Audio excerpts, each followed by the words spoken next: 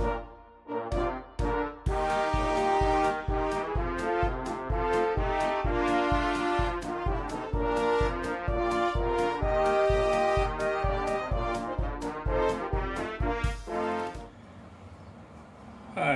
welcome to this episode of Beers from the Basement.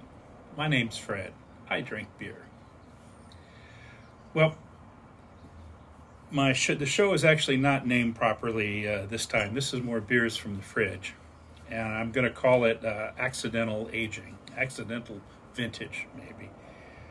What I have is a whole bunch of beers that were in the...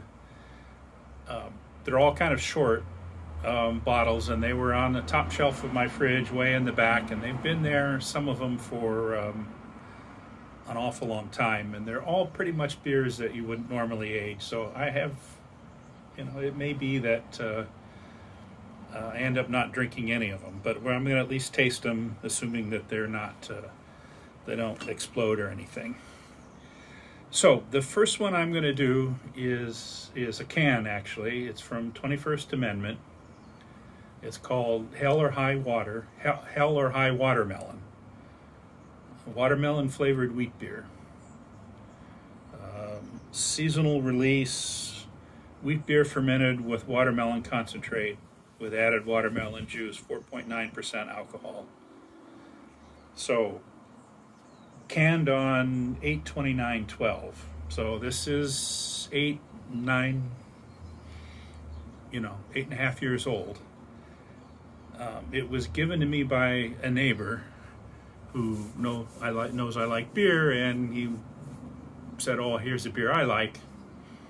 Here's a 6-pack for some favor I did for him." So I appreciate the thought.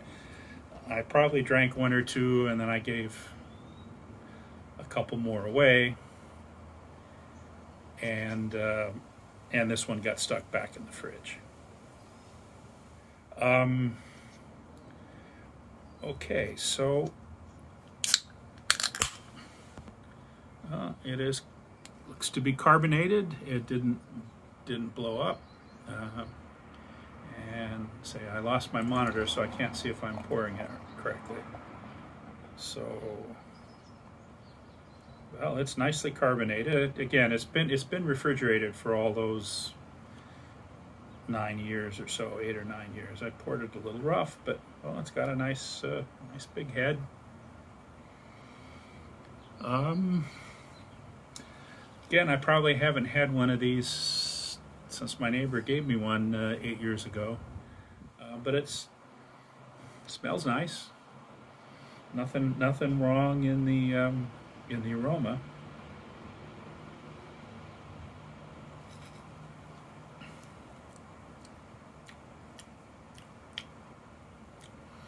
Well, I'm surprised. This has held up better than I thought. You can taste the watermelon. It's definitely oxidized. Not too much, but there's a bit of cardboardy flavor in there, which is the bad oxidation. The good oxidation gives you sherry notes.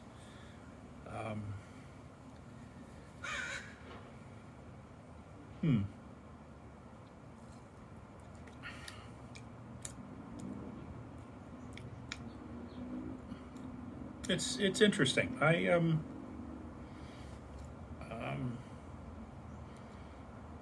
I expected it to be pretty nasty, and it's actually not. I mean, I was not a big fan of this beer anyway. I generally don't like fruity beers, and I like watermelon, but not in my beer. But it's not that unpleasant. Though I am glad I don't have like another half a case sitting around somewhere. This one is enough, and it's gonna make some room in my fridge for fresher beers. Well, I'm gonna think on this for a minute and try and see if I can solve my technical issue. And I'll be back in a minute.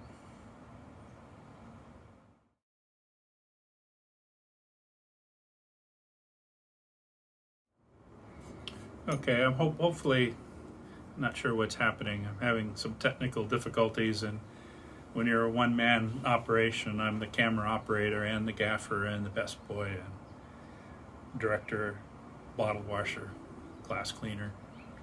Anyway, so drinking Hell or High Watermelon from 21st Amendment from the summer of 2012. And I'm probably not going to finish this one. I mean, it's not that enjoyable a beer even to start with, I think. But it's not a bad beer, but it's just not my style. But luckily I have another one. And this is Harar Beer from Ethiopia. I don't know how old this is. I would guess it's from well before 2010. Alcohol 4.25%, brewed and bottled by Harar Brewery at Ethiopia. And a friend of mine gave it to me, I think pretty much as a joke. He was at an Ethiopian restaurant, and they had this beer, and he bought a couple for me. There's another one you'll see in a minute. I'm assuming, I don't actually know what character set they use in Ethiopia. I assume that says Harar Beer or the similar. Now, I did some, well, let's give it a try first. There's a little bit of carbonation left.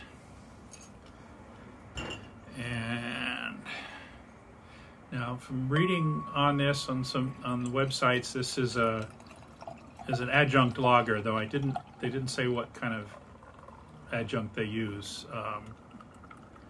You know, usually that means corn, but it could be whatever they're, you know, whatever is easily cheap to grow in Ethiopia, which I don't actually know. Boy, I have a dirty glass. I'll have to talk to the glass washer. It's a little darker than I would expect from the descriptions, but again, I don't remember when it was given to me.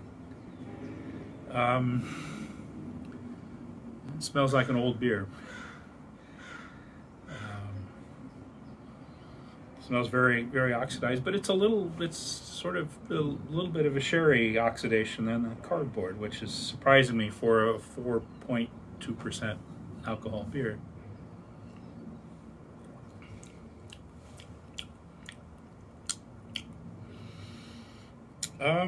Well, it's beer.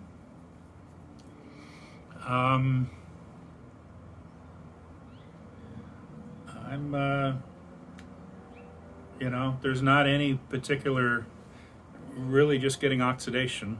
I don't, you know, again, it's another one that I probably won't finish. I don't know why I have the two out, but these are two paler beers that I have that I don't have another connection to. It's, you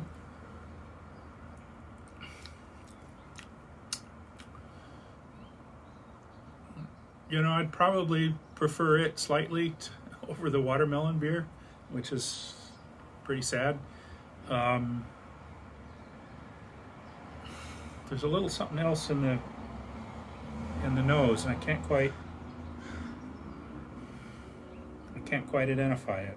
I hope it's not like some rare Ethiopian poison. Now, I couldn't find out much about the brewery except for they were bought by Heineken in 2011 for, seems like not a whole lot of money. So I assume they are still, they're probably brewing Heineken in Ethiopia. Was a little information on the brewery itself. They have their own water comes from their own well. And their market in the U.S., from reading the reviews I could find, mostly are, as you'd expect, at Ethiopian restaurants. Because, you know, Ethiopia is not the first place you think of when it comes to beer.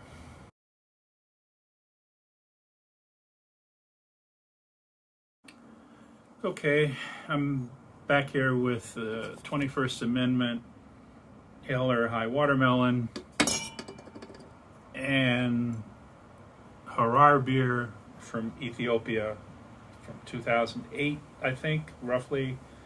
The watermelon beer is from 2012. and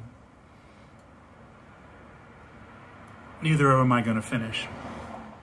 Anyway, I'm going to water the plants with these beers, and I got a couple more. We'll see if I can get a drinkable one out of my batch. So be back in a minute. I'm back with my accidental aging beers, beers from the back of my fridge, and you know they had the Harar Beer from Harar, Ethiopia. Well, they also have a stout. It looks like Hakim Stout, 5.5% alcohol, so it's a stronger stout than it's strong, but foreign stout, I guess you'd call it. The label, the cap is it's hard to see, is fairly rusted. Again, it's been in the fridge for a long time. It says Hakim Stout. So we'll give this one a try. At 5%, it probably a better chance of aging than the 4.25%. So a little bit of hiss.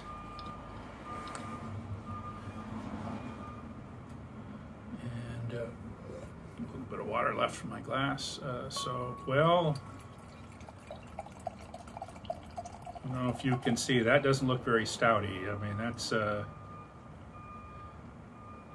very nicely carbonated, but it's kind of red. I mean, I can see through it. I don't know if you can tell if I aim it a little bit, maybe. It's got a nice malty nose. I mean, there's some malt there. Nice carbonation on it. Oxidation and maybe a little bit of metallic.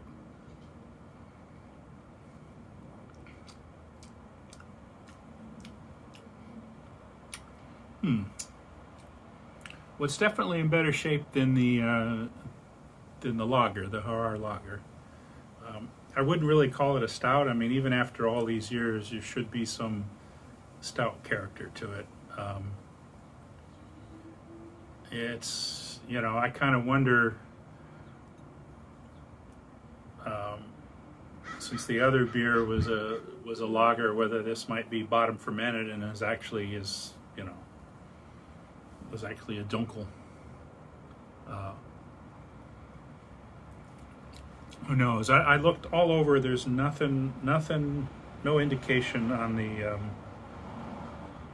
label. I suppose I could. It's imported by NTS Enterprises, Oakland, California, and I guess I could probably find out if they're still in business. It's a nice little label. I might keep that. Guess I should let you see the label. Certainly different.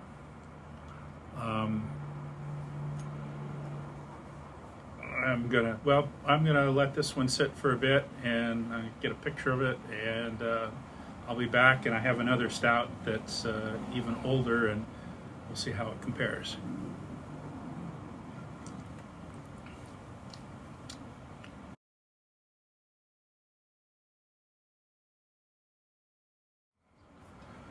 Okay, I'm back here with the Hakim Stout from the Harar Brewery in Ethiopia.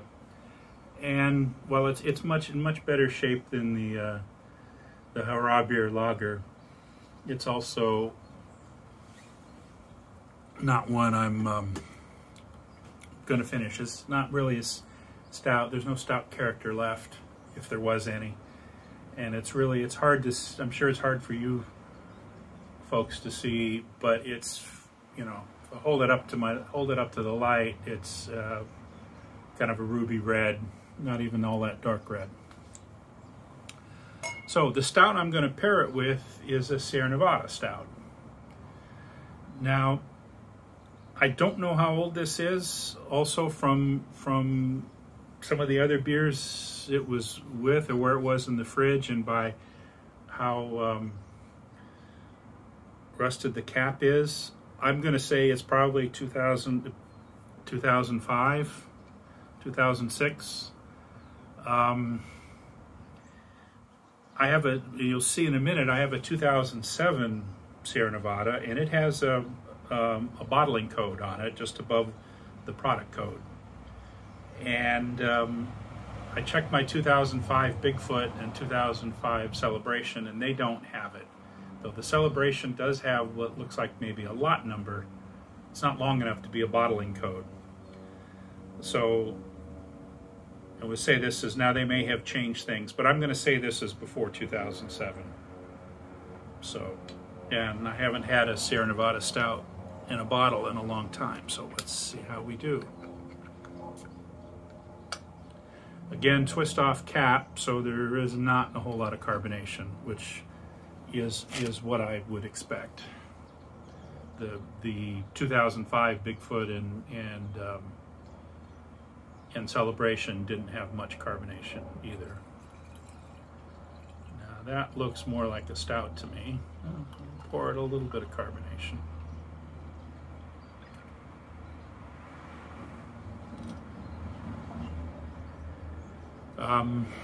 Smells like a stout, and also smells oxidized, which I would expect.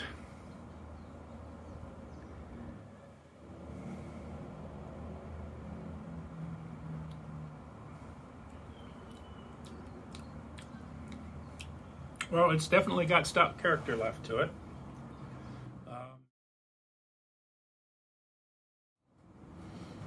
Sorry, doing this on my patio. Neighbors were doing something, so I paused. It still has stout character. I mean, it's got a little bit of that burnt flavor I associate with Sierra Nevada Stout. It's if I remember, they, stouts like Guinness used unmalted roasted barley, which has a very coffee-like sort of almost texture and finish. And Sierra Nevada used black malt, which is malted, and then it's practically charred. And I always found it gave a little bit more of almost a charcoaly note, not in a bad way, but a little bit more burnt character. And I'm getting a little bit of that here. But mostly it's oxidation. Now you want to see, if you hold the two up, this is the Sierra Nevada, that's the Ethiopian. I guess here they look very similar, but from my angle, it's definitely, the Sierra Nevada is definitely much darker, much blacker. I mean, it's really black. I don't know, sometimes holding it that way you can see a little bit better. Sierra Nevada, Ethiopia. So,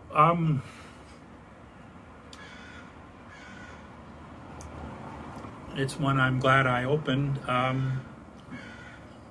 Take a pause here and see if I want to finish it.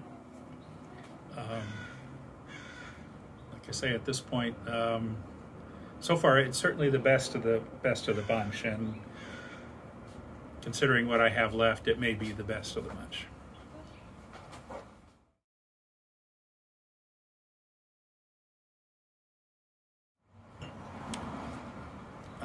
I'm back with my Sierra Nevada Stout from sometime before 2007, and then also an Ethiopian stout called Hakim Stout from Harar Brewery in Ethiopia, and it's not really a stout.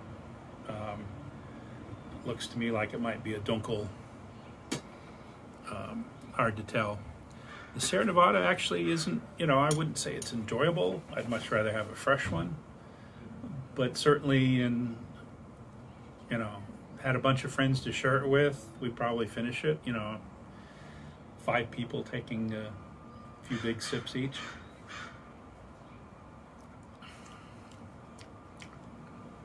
It's and maybe it's a bit too cold, but it's there's really not a lot in the finish. I get a little hint of burntness, a little hint of black malt, and I get oxidation and not much else. There's no There's no real yeast character left.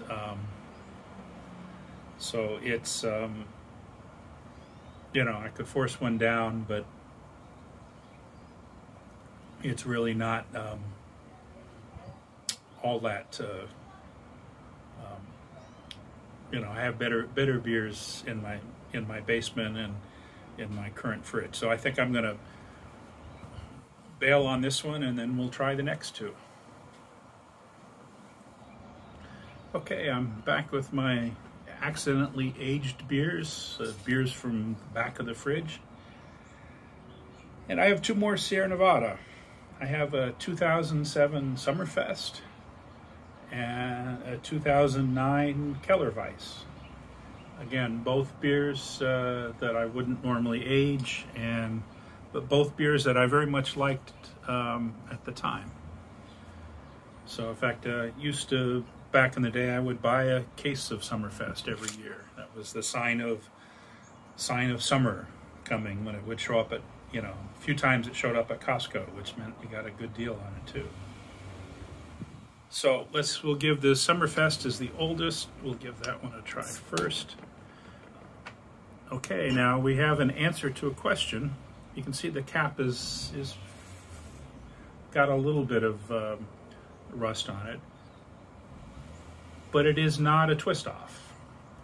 So, you know, one of my earlier videos, I was wondering when they actually, I didn't remember when they switched to twist off. So I have a 2005 with a twist off and a 2007 without. So if not 2007, then 2006. So good to know. So you watch these videos, you learn something. So I'm hoping this has a little bit more carbonation, and it does. It's fairly carbonated. And well, that actually looks pretty nice. This beer is normally, I mean, it's not filtered, so it's a little cloudy.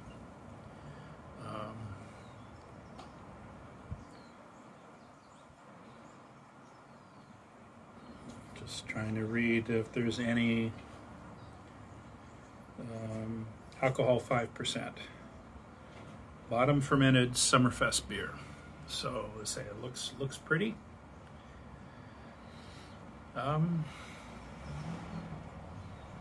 Smells a little like Summerfest. I mean, it smells like beer, but a little with some oxidation.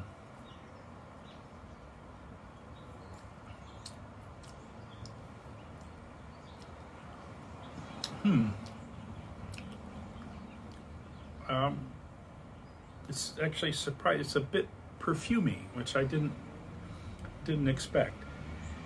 Not so much in the nose. I mean, I don't get perfume, but when I taste it, in my mouth, I get kind of a impression of perfume. It's not objectionable. It's actually reasonably drinkable. This is by far the best of the ones so far. And so let's get them side by side. I have then the Kellerweis, which is a wheat beer.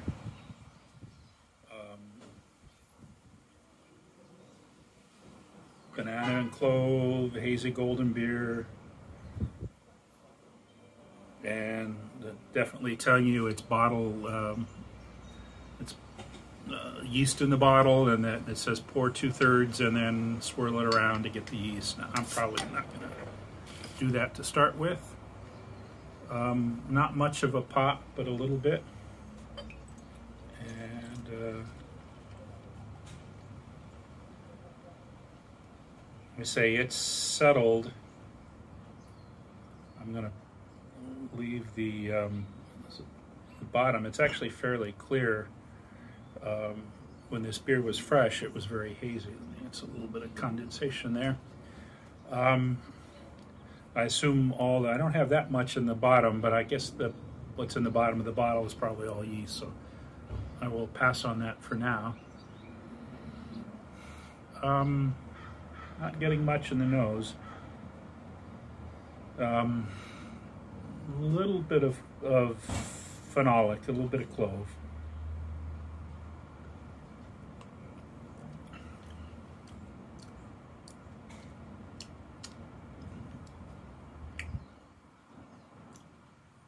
Yeah, it's interesting. If you gave this to me blind, I'm not sure I would guess it was wheat beer.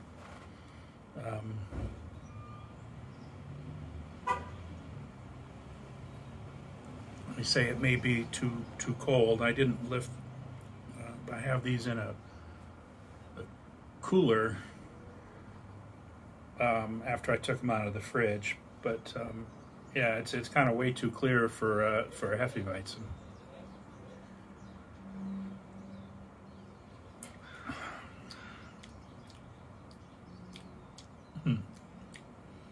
It's not bad. It's just kind of not a whole lot. This is from 2009, and the Summerfest is from 2007. And the Summerfest is a much more drinkable beer. I mean, if I had that, I mean, it's not as good as a fresh one. And I have to admit, it's been a couple years since I had a Summerfest. Probably 3 years. I kind of stopped going to Costco, and because it was too crowded. But you know, it's not unenjoyable, and I probably will finish this one. I'm going to take a quick pause here and get pictures of these so you can see them better on the video, and I'll be back in a second.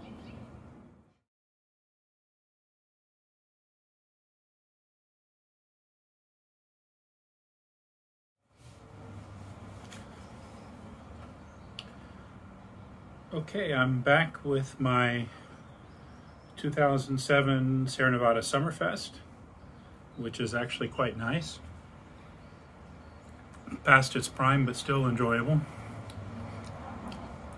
And a 2009 Sierra Nevada Kellerweis. It's supposed to be a Hefeweizen, but it seems to be fairly clear. There's a little bit left in the bottle. I figure that's all sediment, and when I'm done, I'll dump that in and see how cloudy it makes it. I'm actually very surprised with the Summerfest that has held up as well, and I think I mean, again, like I said at the beginning, all these beers have been in the refrigerator, refrigerated since I bought them, so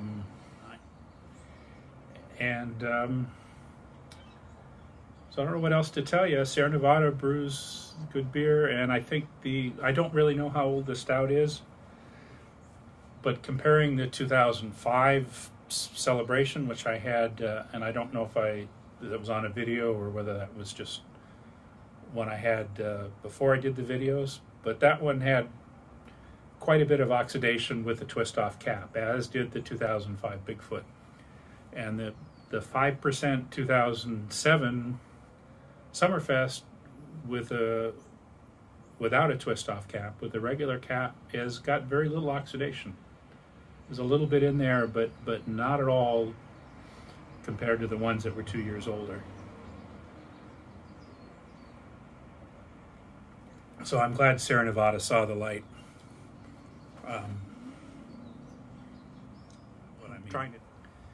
Well, I'm just going to sit here. I'm going to enjoy. I'll probably finish both of these, which surprises me. I would have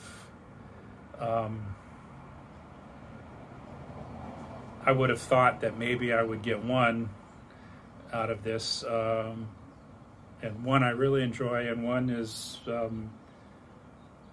drinkable, and so we'll hopefully be back next time with a more robust, more interesting series.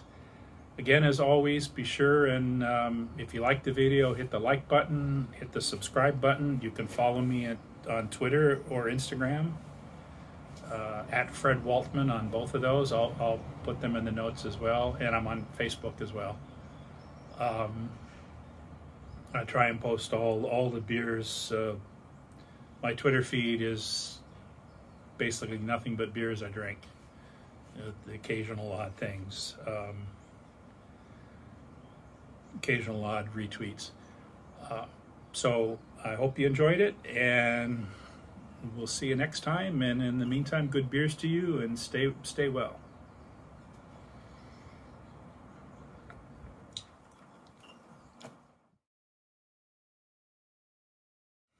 Oh, one last thing I forgot. I promised you I would see what it looks like with the sediment. So there, oh boy, that is a lot of sediment. I'm not sure I really want to drink that, but as that looks now, that looks like a Hefeweizen.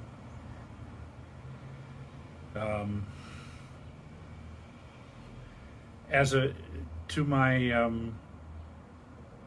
valued viewers, I'm going to take a sip of this, but if I keel over, send flowers to my funeral.